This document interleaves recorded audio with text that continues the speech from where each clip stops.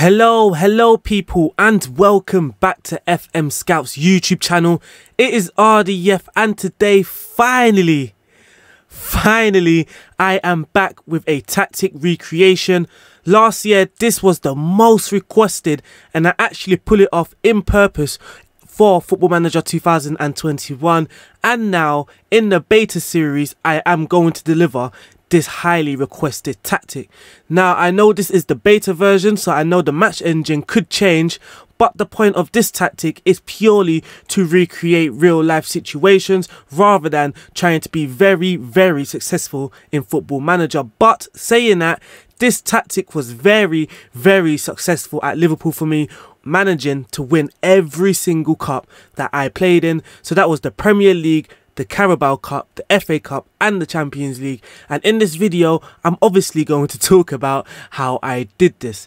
But before I do, if you haven't yet, or if you are new to this channel, please could you subscribe or simply just like this video. And to achieve similar results, you don't really want to miss anything in this video, because I will be telling you some very important points, such as opposition instructions and also training, because I feel training in Football Manager 2021 is very important, especially when it comes to tactical familiarity. So without a further ado, let's get into it.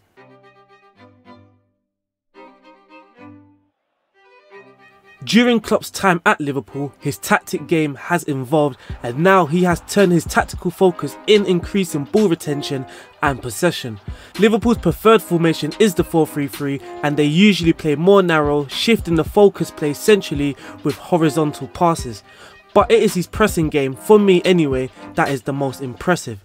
The press would usually start with the front three. Firmino would act as the cover shadow, attempting to block the passing option to the opposition's midfield and the ball collector. Salah and Mane would then start to engage by blocking off passing lanes, forcing the opponent to play inside. The two Liverpool central midfielders would then mark the opponent's midfielders, depending on their system of course, and if this collective press is done successfully, it would force the opposition to then play the ball longer, resulting them into losing possession. The fluidity with players' positioning as they press is like no other. The fullbacks are also important, as they have to join the attackers with the press. But when this happens, often enough, Liverpool would end up with three at the back. This could be the two central defenders and either fullback, or if both fullbacks find themselves higher up the pitch, then of course the defensive midfielder, the holding midfielder, must then fill in to make that back three. So for the style of play, gegenpress still plays a vital role in Klopp's tactics, although at Liverpool his pressing approach has become way more proactive. In Sadio Mane and Mo Salah, Klopp has found two attackers which like to run deep and receive the ball into the space. In order to create space for them, Firmino would also have to drop into space between the opposition's defence and midfield, basically acting as a false nine or a deep line forward. There, he can not only utilise his playmaking skills, but he can also drag out defenders. For the incoming wingers, also runners in midfield can make that overlap or underlapping run. In the 2019 and 2020 season, Liverpool completed 123 tackles in the opponent's third, which is the most in the league. Also, 1,796 is the number of times applying pressure in the opponent's third, which again was the most in the league by a little bit. Klopp also wants both of his fullbacks, which would have been Andy Robertson and Trent Alexander-Arnold, to attack high up the pitch, as they are the widest players during the attacking phases.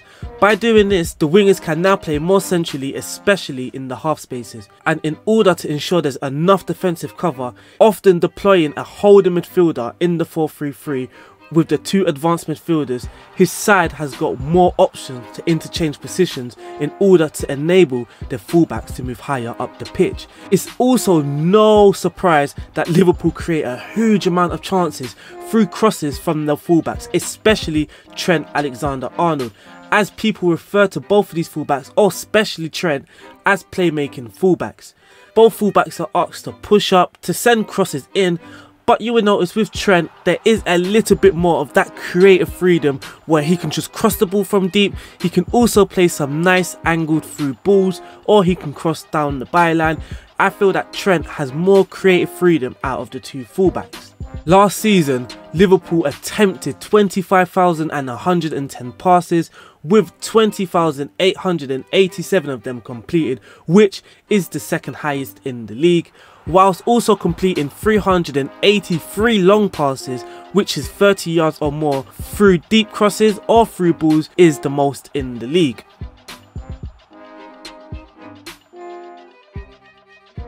When recreating in Football Manager, it is very likely you will have to compromise on certain stuff, as certain real life movements able to achieve in Football Manager, but that does not stop us from taking the main aspect from real life tactics so you can play like that team in Football Manager. And the key elements to this tactic, I believe, is controlling the game in the opposition's half. So you would need a high line and a high line of engagement.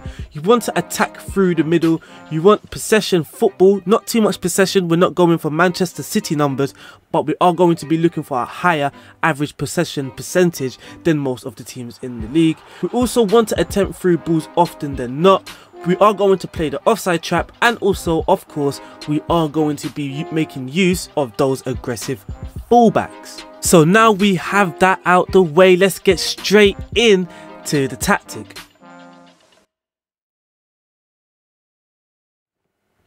And as you can see here, we are lined up with the 4-3-3 with the holding midfielder. In goal, we have the sweeper keeper. He has no special instructions. We are just asking him to be a sweeper keeper. For the left back, we have the wing back on support. He is going to be passing it shooter, but crossing it from the byline. He already has run wide with the ball and get further forward. So more times than often, you will see him being very, very aggressive. For the right back, for the Trent role, we do have the complete wing back because, like I said before, I feel he has more of the creative freedom. We are asking him to take more risks, and we are also asking him to cross more often. We are not going to ask him to cross from the byline because we want that option for him to cross from deeper areas also to catch the opponents off guard. In centre back, we have the two centre back pairing as the ball playing defender and the central defender. The ball playing defender would be the Virgil van Dijk role. He has the creative freedom again to hit those diagonal balls, to hit those long balls, to stretch the opposition as well. And his partner, which is Gomez most of the time, will just be on the central defender duty.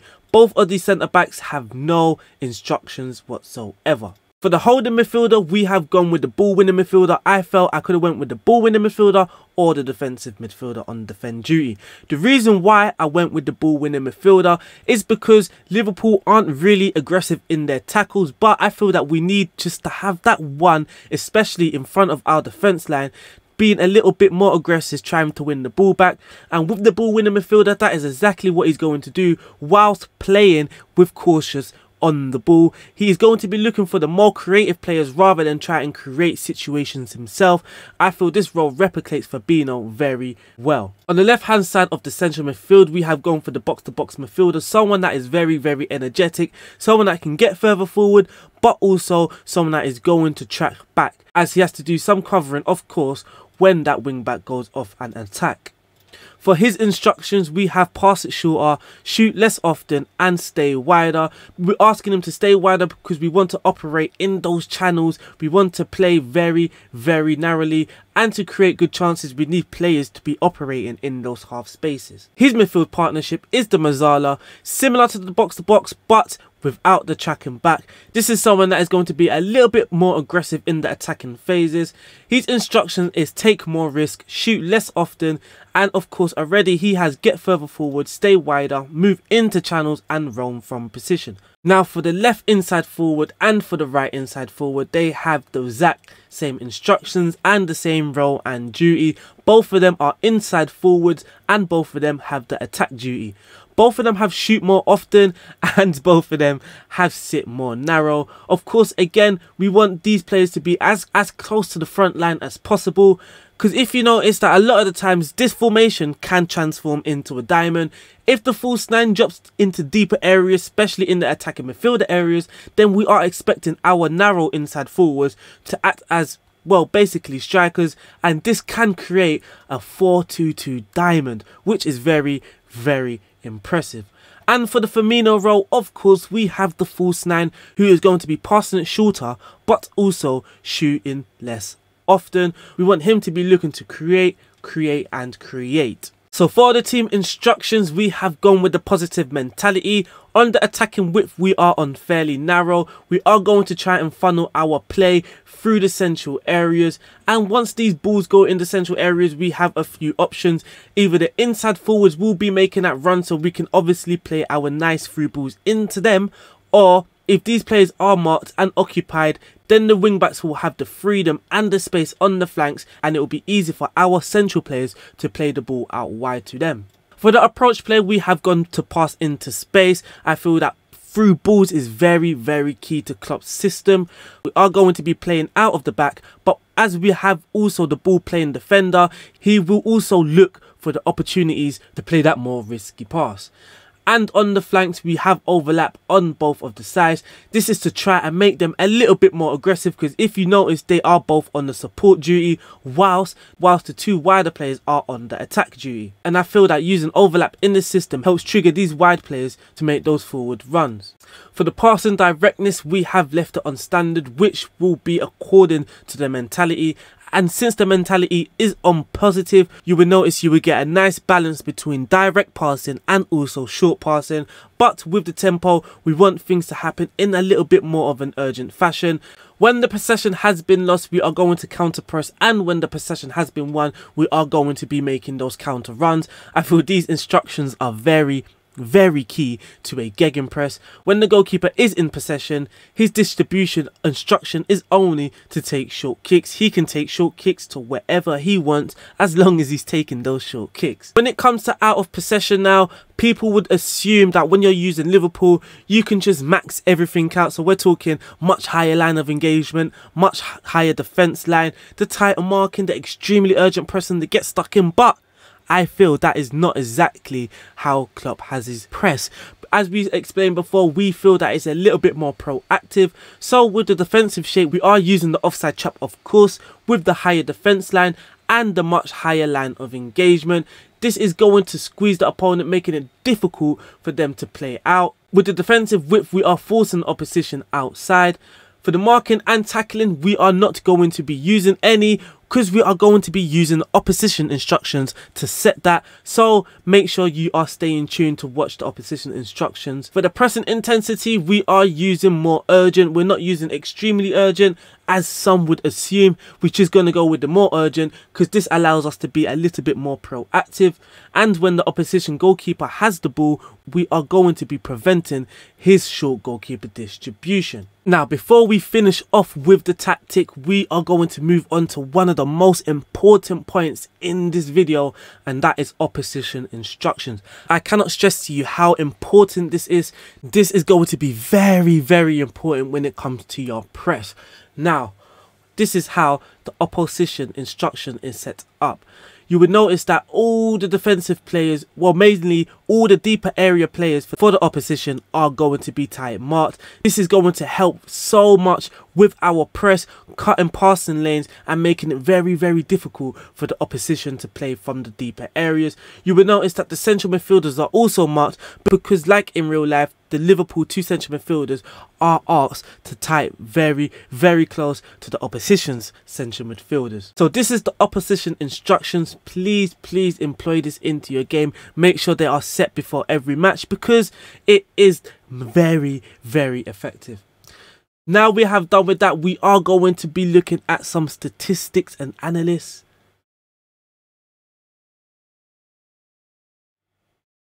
As you can see here, for our attacking efficiency, we are aggressive and clinical. Also for the general performance, you can see that Premier League average, and this is our average, and it is just absolutely crazy. So our goals per game is 2.32, our expected goals per game is 1.85, our conceded per game is 0.32, our expected goals against per game is 0.46, our shots per game is 16.5, our shots on target ratio is 50%, and our pass completion ratio is 89%.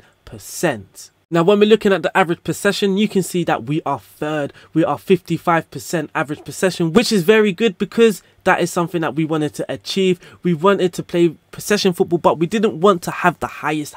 For goals, we scored the most goals with 88 goals. We have the highest goals per game and the highest expected goals for with 70 expected goals this season.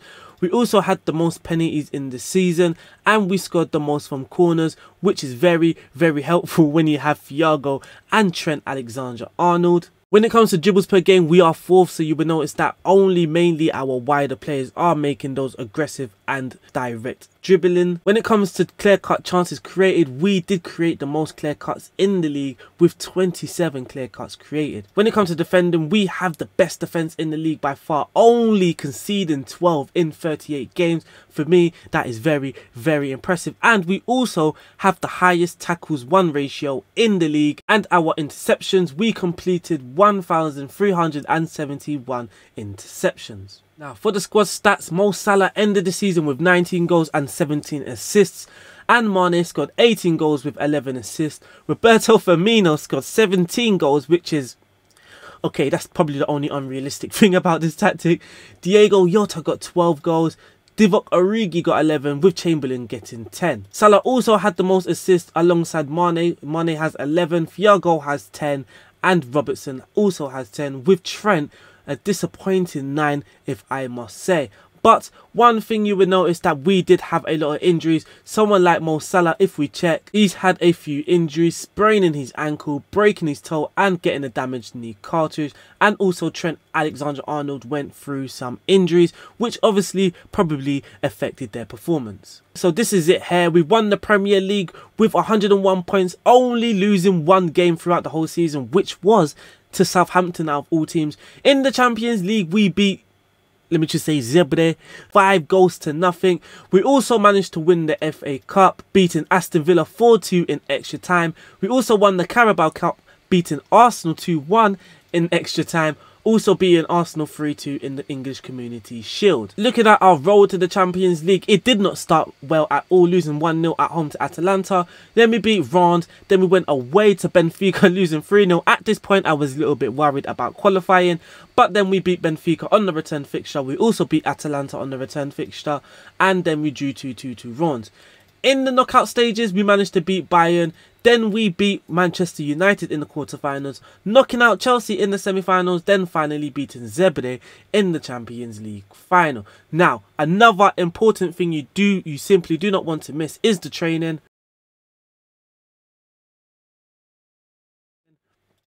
When you are doing the training, you want every single individual player training what they are supposed to be playing on the tactic. So for example, Mane is playing as an inside forward in the tactic, so for training we are going to be training exactly just that. Thiago played most of the times as a Brazala, and that is what he is doing, and Trent played as a complete wing back, and that is what he is doing in training. I cannot stress to you enough how important this is, and it is important for the tactical familiarity.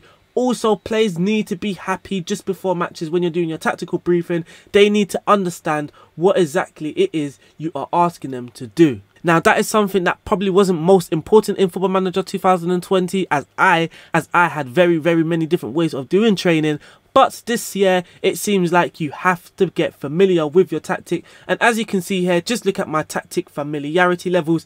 It is very impressive. But that is it for this video. I think I've covered just about everything. Thank you guys for watching. Thank you guys for being patient. And don't forget, if you haven't or if you are new, please subscribe to the channel. Leave a comment in the comment section as well if you want to see more recreations. It has been RDF. It has been a pleasure. Please stay safe out there. I'll see you soon. Peace out, guys. Peace out.